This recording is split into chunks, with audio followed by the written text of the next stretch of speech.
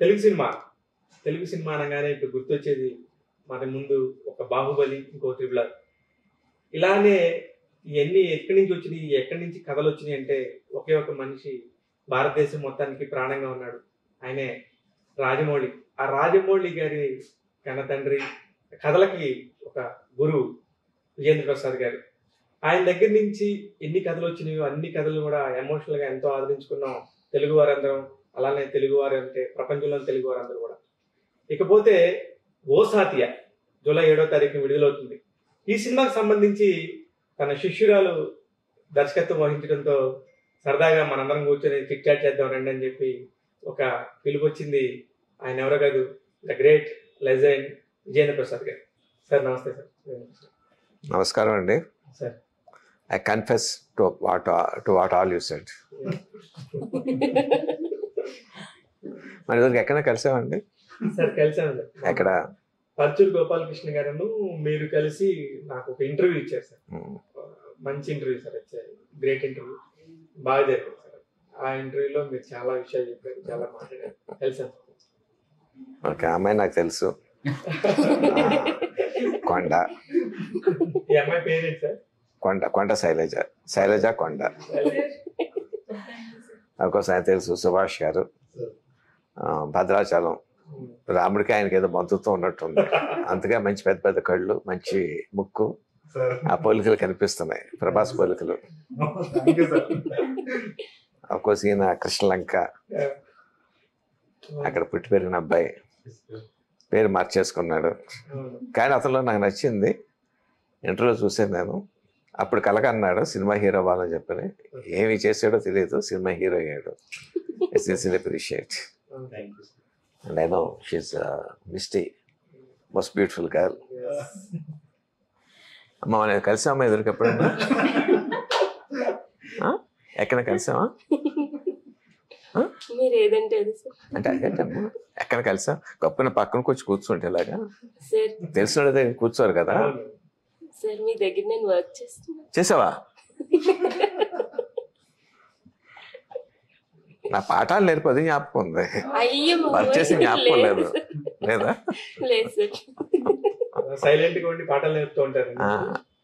పొద్దున్నే లేచి నాకు ఐడియాలు ఇస్తూ ఉంటుంది టెలిపతిలో. మళ్ళీ ఎడితే ఏమి ఎరగనట్టు ఫేస్, చాలా ఇన్నోసెంట్ ఫేస్ పడుతుంది. సో ఎప్పుడైనా నిజం చెప్పుదేమొచ్చి ఎప్పుడైనా కలిసామని అంతగా అడిగిన ప్రశ్న ఇప్పుడు నిజం చెప్పడం లేదు.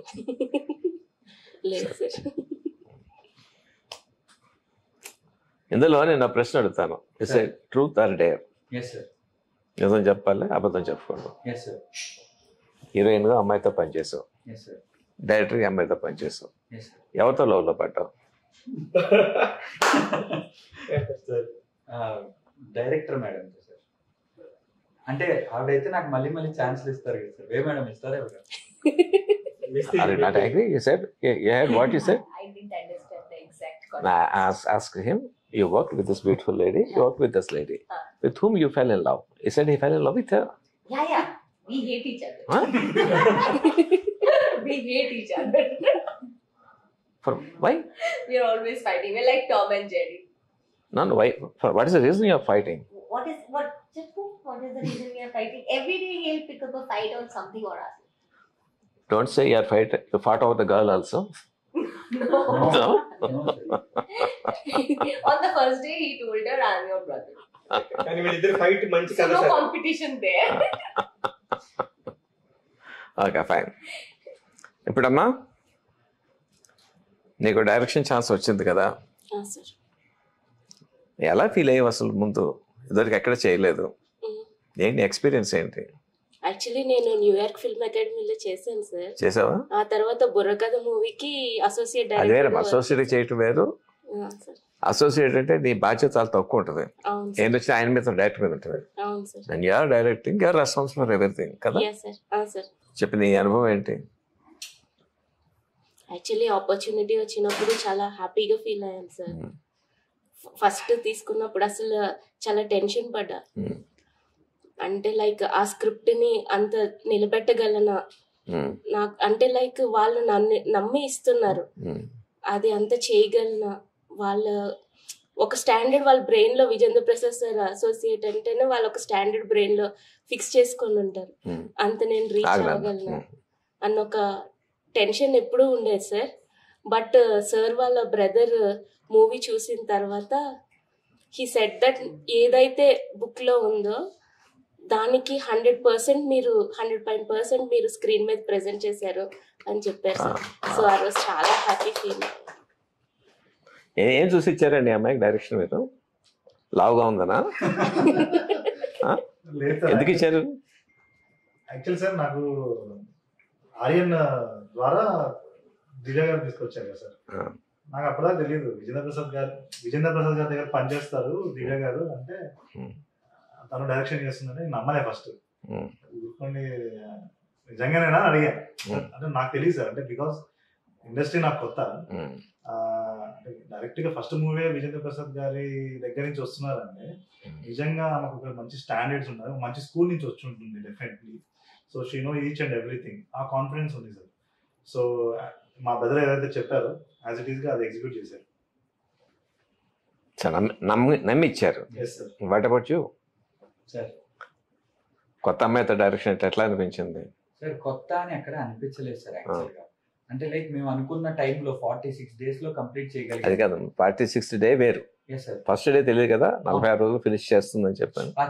First day what how you felt about? అంటే సార్ నేను ఫస్ట్ మేడం తో స్క్రిప్ట్ చెప్పినప్పుడు కొన్ని పార్ట్స్ లో మేడం కి ఎక్కడైతే నచ్చలేదో అసలు మొహమాటం లేకుండా, అప్పటికి తెలియదు మేడం డైరెక్టర్ అని, జస్ట్ శైలజ మేడం తో పాటు వచ్చారు. సార్ ఇది బాలా, ఇది మార్చుకోండి అని. అంటే అలా ఎవరు సార్ చాలా ఓపెన్ గా ఉన్నారు. సో అప్పుడు అనిపించింది మేడం అయితే పర్ఫెక్ట్ గా ఉంటారు, మనం హీరో అవుదాం వచ్చాం కదా, డైరెక్షన్ బాధ్యతలు మనం అక్కర్లేదు, మేడం కి ఇచ్చేద్దాం అని అక్కడే నేను కనెక్ట్ అయ్యాను sir madam. What about you? How you felt about her first day? I loved her as a director. She was fantastic, so sorted. You know, like she knew exactly what to do and how much time she should be completing that task. Only thing I was a little jealous because she was always like, Aryan sir. Jealous by yeah, so I was jealous. Yeah, because she is my friend from before. See, it's not the fault of it, it's the fault of the gender. Yes. If it's a boy, she would have said Misty. It's fault with the gender, not with her. Probably. Blame the gender. Yeah, probably that. అబ్బాయి అయితే నీ వెనకాల పడి ఉంటాడు. Okay, how you felt when you saw the rush, both of you? I loved it. I haven't seen the full film yet, but yeah. Bits here and there. I have been seeing this from every time my shoot is seen. I have to go and check it. So like No, I'm asking you a question very frankly. You're a seasoned artist. Sorry? You're a seasoned artist. Thank you. He's a fresh comer. Yeah. How you felt about acting with him? Okay, so initially when Divya approached me with this movie, I was, when I just heard about it, I was a little hesitant. But then Divya told me that he would be narrating the script. Then I was like, why is he going to narrate the script? Because he's the hero. Then she was like, he's also the writer. I'm like, okay, so this guy is talented. He has written the film. And Divya was agreeing to the fact that, you know, this is a fantastic script. And then when he narrated me the script, he narrated it with so much passion and love and confidence. He knew the entire screenplay, he knew all the characters and all the emotions, and I was impressed. Okay. Yeah. నాకు చెప్పమ్మా, sir ఎప్పుడు తిట్టుకున్నావా hero నువ్వు మనసులోను? అబద్ధం చెప్పకూడదు. తిట్టుకున్నాను sir, చాలా సార్లు sir. తిట్టుకున్నావా? Very good. మొహమ్మీ చెప్పావా? చాలా సార్లు చెప్పావా? మరి తిట్టుకోవడం ఎందుకు? ఓపెన్ గా తిట్టావా? అంటే అప్పుడు ఆ టైంకి లోపల తిట్టేసుకొని ఆ తర్వాత ఈ అమ్మాయిని తిట్టావా? లేదు తిట్టలేదా? మెచ్చుకున్నావా పోనీ? ఒక్కసారి ఒక సీక్వెన్స్ జరిగింది సార్. ఆ సీన్ ఏంటంటే ఒక హాస్పిటల్లో సార్, అక్కడ హీరోని చూసి అమ్మాయి ఏడవాలి. ఆ అమ్మాయి ఏంటంటే హీరో వరకు వచ్చి అంటే బాగా అయ్యింది అన్నట్టు నవ్వేది. You're following what she said? So I scolded her so loudly. She literally started crying. And then she's asking me to cry in 1 second. Okay, now in this scene you have to cry. Okay, Mishti, cry. How does that happen?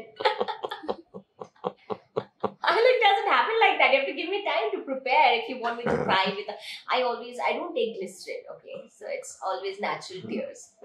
So you have to give me at least 2 minutes to prepare for that. మిమ్మల్ని ప్రశ్న అడుగుతాను నేను.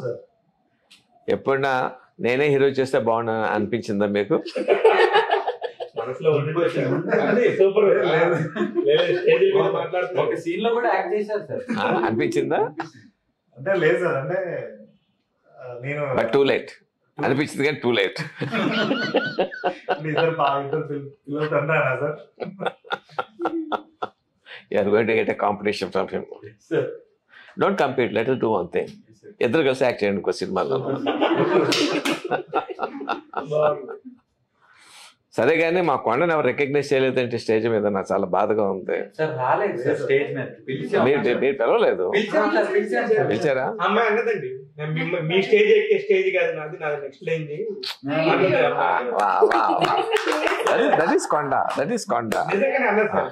మీకు నేను వచ్చేది ఏంటి correct. తన attitude అదే. అంటే డైలాగులు కూడా అలా ఉన్నాయి సార్, అంత బ్యూటిఫుల్ ఉన్నాయి. Watch the feel. అందుకే నేను కూడా చెప్తాను, ఓ ఈ అమ్మాయి కానీ ముందులే ఇప్పుడు ఈ సినిమాకి కాదు నెక్స్ట్ సినిమాకి వస్తుందేమో. ఓకే అమ్మా. సార్ మీరు ఫస్ట్ డే నాకు చెప్పారు లైక్ దివ్య మేడం మీ డాటర్ లాగా, మీ డాటర్ నా చేతిలో పెడుతున్నా అని. మీకు ఎట్లా అనిపించింది సార్? అదే మేడం ఫస్ట్ నా స్క్రిప్ట్ కి డైరెక్ట్ చేస్తున్నారు అన్నప్పుడు మీరు చూసి పంపించారు కదా, ఓకే వెళ్ళి చెయ్యి అని. ఎందుకంటే చాలా స్క్రిప్ట్స్ వచ్చి ఉంటాయి మేడంకి, బట్ ఈ స్క్రిప్ట్ కి వెళ్ళి చేయని మీరు అన్నారు కదా సార్. అప్పుడు ఏమనిపించింది సార్, ఈ అబ్బాయి చేస్తాడు కంప్లీట్ అట్లా ఏమన్నా? చేస్తే బాగా చేస్తాడు, లేకపోతే ఎక్కడ సడన్ గా పేపర్లో డైరెక్టర్ చేతిలో దెబ్బతిని హీరో చచ్చిపోయాడని బాగా చేస్తాడు. ఏదో అది కానీ ఇది కానీ ఏదో అవుతున్నాను. నువ్వు బతుకున్నావు కాబట్టి బాగా చేసావు అన్నమాట. సార్ మీ దగ్గర నుంచి ఇప్పటి వరకు ఎంతమంది డైరెక్టర్స్ వచ్చారు సార్? ఎవరు వచ్చారు నా దగ్గర నుంచి? ఏమో జ్ఞాపకం లేదు. కానీ ఫస్ట్ లేడీ డైరెక్టర్ ఎంఐ అనుకుంటాను. కరెక్టే సార్? మీ పేరు నిలబెడద్దు అనుకుంటున్నారా? నా పేరు ఉంటే కదా నిలబడతాను. మీరు మరి మమ్మల్ని టార్గెట్ చేశారు. నేనే చెప్పుకుంటాను గొప్ప గారు, మా బండ నాకు తెలుసా చెప్పండి కొండ. అంటే మీ దగ్గర నుంచి మీ కాంపౌండ్ నుంచి ఇద్దరు పిల్లలు వచ్చి ఒక అద్భుతాన్ని నిజంగా నేను సినిమా చూసే కాబట్టి నేను కాన్ఫిడెంట్ గా మాట్లాడుతున్నాను. నేను కూడా ఒక రివ్యూ రైటర్ గా ఖచ్చితంగా నాకు నచ్చింది. లేదంటే నేను వీళ్ళ టీం వేసుకొని ఇంకా 6 నెలలుగా నేను తిరగను. చాలా నచ్చింది సార్, నాకు పర్సనల్ గా చాలా నచ్చింది. నాకు వింటున్నాను అక్కడక్కడ, but real test is in the theatre. అక్కడ కూడా జనం చాలా బాగుందంటే that will my real happiness. I want it, I'm hoping for it. 100% మీ బిడ్డలు అన్నప్పుడు ఆటోమేటిక్ ఉంటుంది, అది వేరే విషయం. నేను ఆర్యన్ చూసి మీరు ఓకే అని దివ్య గారితో ఎలా చెప్పారు సార్? ఆర్యన్ చూసినాక ఇప్పుడు కమర్షియల్ సినిమా అంటే ఎవరైనా సరే డబ్బు పెట్టి నిర్మాతకి డబ్బు రావాలనుకోవాలి, ఒక దర్శకురాలకి పేరు రావాలనుకోవాలి. ఆర్యన్ వచ్చి చూడగానే ఒక కొత్త హీరోతో ఎందుకమ్మా మనకి రిస్క్ ఎందుకు అని చెప్పలేదా మీరు? ఒక విషయం అండి, నాకు వై నాగేశ్వరరావు గారు పేరు డైరెక్టర్, పాత డైరెక్టర్. ఆయన సుమన్తో 2-3 సినిమాలు తీశారు. ఆయన చెప్పాడు నాతో, ఒకసారి సుమన్ దగ్గర కథ చెప్తాంటే సుమన్ అలాగా అంటారంట, చూడు సుమన్, నీకు రాఘవేంద్రరావు గారు, కోదండరామరెడ్డి గారు డైరెక్ట్ చేస్తే బాగుంటుంది, నీకు ఉంటుంది. చిరంజీవి గారు, బాలకృష్ణ గారు యాక్ట్ చేస్తే బాగుంటుంది, నాకు ఉంటుంది. నీ కోరిక నా కోరిక 2 తీరే కాదు. నాకు నువ్వు, నీకు నేను సినిమా చేద్దాం. కొత్త అమ్మాయి సినిమా డైరెక్షన్ రావటమే చాలా కష్టం. వచ్చిన వాళ్ళతోటి రాయైనా సరే దాన్ని పెదరు పెట్టి వజ్రంలా చేస్తేనే డైరెక్టర్ తన గొప్పతనం. వజ్రాన్ని వజ్రంలా చూపిస్తే సంతోషం, దొరికింది వజ్రం అయితే. కానీ రాయిని వజ్రంలా తీర్చిదిద్దితే అది ఇంకా గొప్ప. ఇప్పుడు మనకి దివ్య గారు మీరు ఏ పాట, సినిమా అనేది ఉంటే మొత్తం కామెడీ ఉంటుంది, ఎమోషన్ ఉంటుంది, స్టోరీ లైన్ తీసుకున్నప్పుడు ఈ అమ్మాయి దగ్గర ఏముంది అనుకుంటున్నారు మీరు? ఏది strong element? Emotion. She knows emotion. నిజమే సార్.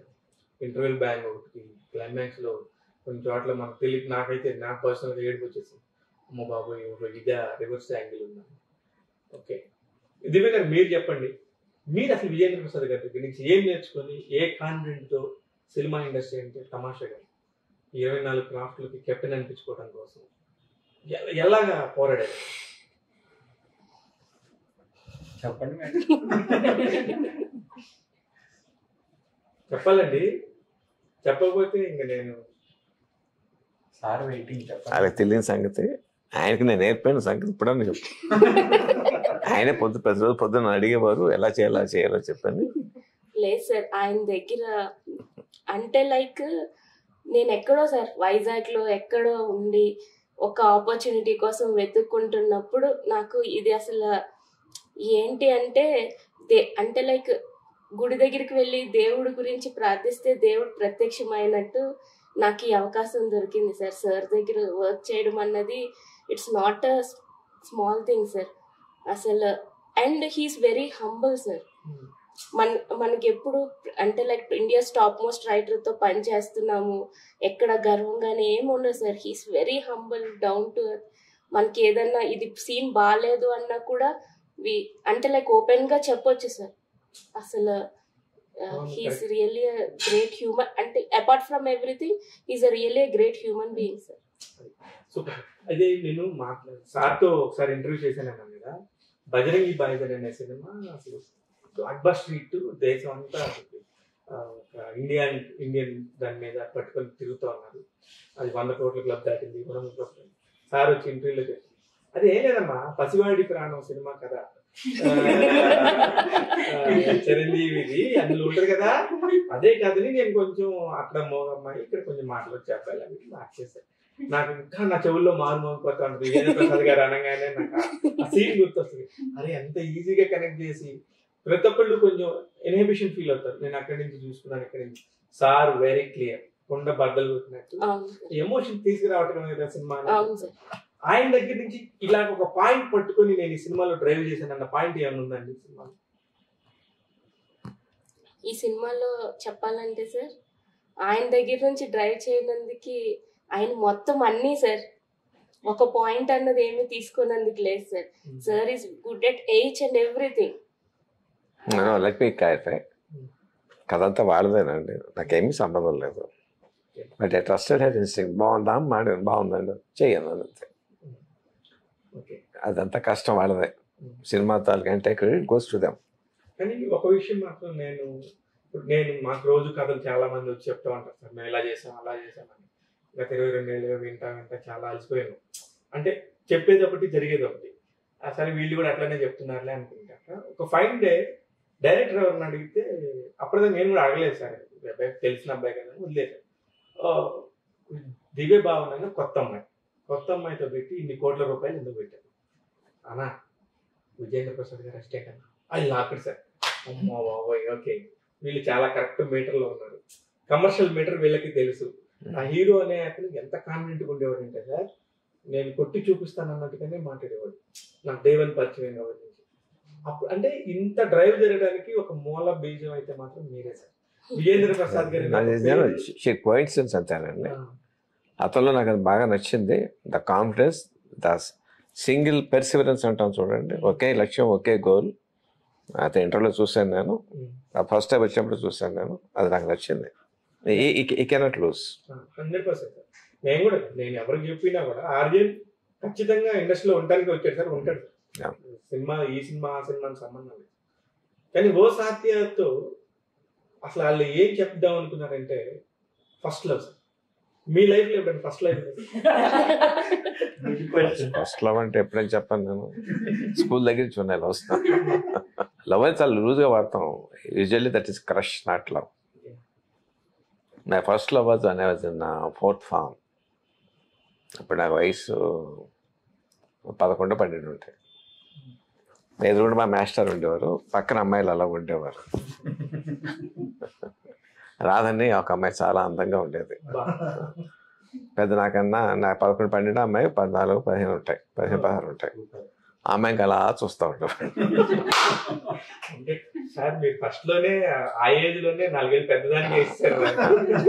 ఆ అమ్మాయి మాస్టర్ కంప్లైంట్ చేసింది, మాస్టర్ అండి ప్రసాద్ నమ్మకు చూస్తున్నాడండి.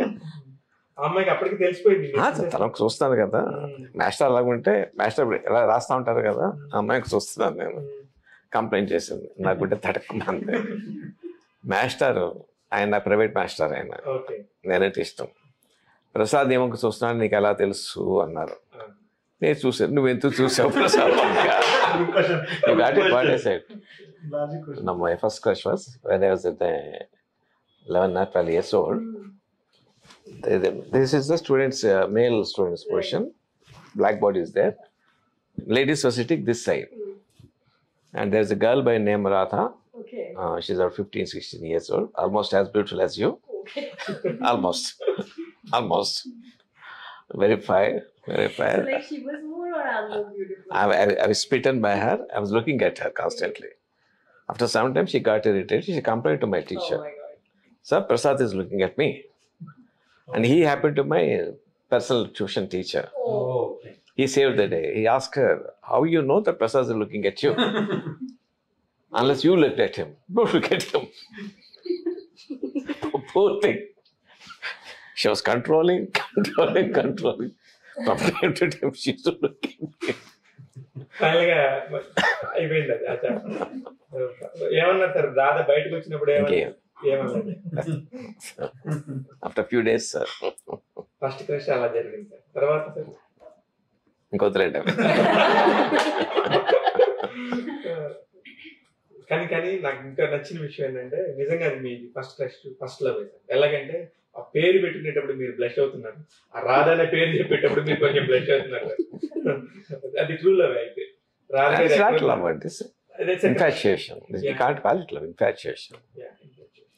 అంటే ఆర్యన్కి విడిగా బయట ఇన్ఫాచ్యుయేషన్స్ క్రష్ ఉంటాయి సార్, సినిమాలో మాత్రం లవ్ అని చెప్పాడు దాన్ని. Because you don't have another name, you just lose it very loose way.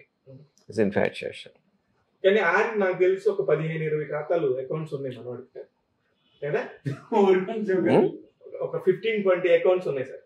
ఇట్లాగా లవ్ ఫస్ట్ లవ్ అంటాడు కానీ మామూలుగా నేను చూస్తుంటా కదా ఫోన్లు విపరీతంగా. ఇప్పుడు ఇది కాదు, మొత్తం అందరికి అపాయింట్మెంట్స్ ఇస్తుంటాడు, టైమింగ్స్ అవన్నీ. కానీ ఫస్ట్ లో సినిమా చేసి లవ్ తోని సక్సెస్ కొడదాం అనుకోవడం మంచి విషయం సార్. ఇతను తెలుసా సార్ మీకు ఎంత దొంగ? నైట్ పూట దొంగనే ఏంటమ్మా? నైట్ పూట జాబ్ చేస్తాడు సార్. ఆయన శాలరీ ఆయన తీసుకుంటాడు, పొద్దున్నే వచ్చి దివ్య గారి దగ్గర కూర్చొని పని చేసుకుంటాడు సార్. అదే అలాగే సాఫ్ట్వేర్ వాళ్ళందరినీ పెట్టాడు.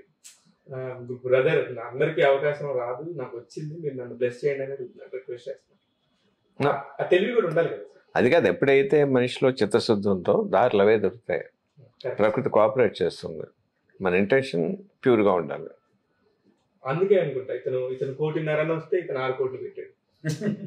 అంటే వీళ్ళు ముందే అంటే ఆర్యన్లో నచ్చే విషయం ఏంటంటే అదే సార్, చాలా కాన్ఫిడెంట్ గా నేను ఇది కొట్టి చూపిస్తాను అన్నట్టుగా మాట్లాడతాడు. ఏంటి ఇతను ఇంత ఓవర్ కాన్ఫిడెన్స్ గా ఉన్నట్టు ఉన్నాడు అనుకుంటాము, కానీ థియేటర్లోకి వెళ్ళాక మనం అతని మాటకి కన్విన్స్ అయిపోతాం. That's the beauty of Aryan. Anyway sir, thank you so much. Thank you sir, thank you so much. కానీ శైలజ గారు ఏం మాట్లాడలేదు, అదే బాధ. మేడం మాది కూడా చిన్న సినిమా పట్టించుకోకుండా వదిలేదు. మాట్లాడమ్మా. దివ్య గారి సినిమా చేశారు, మీరు మాట్లాడకపోతే అసలు మీరేంటి, మీరెవరో చెప్పకుండా మా ప్రేక్షకులు కదా.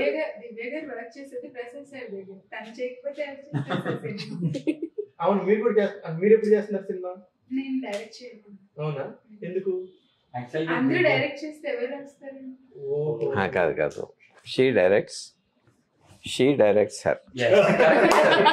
మేడం బలం మేడం. Correct sir. ఫంక్షన్ అంతా అయిపోయి నాకు బయటకు వచ్చి కూల్ డ్రింక్ నేను ఇచ్చాను సార్, నా దగ్గర నేను చూసానండి. నాకు పర్టికులర్ కూల్ డ్రింక్ తాగమంటే అమ్మాయి విన్నా అంటే మీరు తాగండి చూస్తున్నా మాట్లాడుతున్నాను సార్. ఈ అమ్మాయి వచ్చి వేరే వాళ్ళతో కూల్ డ్రింక్ పంపించింది సార్. కాదు దివ్య అంటుంది, అనగానే ఓకే అని తీసేసుకుంది సార్. మీరు చెప్పింది కరెక్టే సార్, ఆమె డైరెక్ట్ చేసేది ఏమే. Anyway sir, thank you so much. చిన్న సినిమా కూడా చూడకుండా చాలా సపోర్ట్ చేస్తారు. చాలా థ్యాంక్ యూ సార్.